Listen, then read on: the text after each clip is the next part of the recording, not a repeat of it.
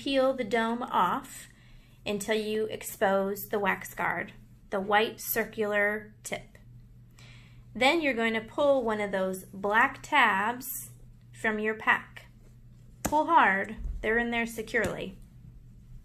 You're going to start with the empty side and push it straight into the existing wax guard until it snaps or you can't push any further. Then pull straight back out. You've pulled your old wax guard out.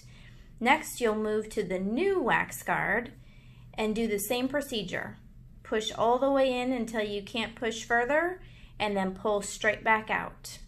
And you now have put in a new wax guard. Last, you will replace the dome onto the hearing aid.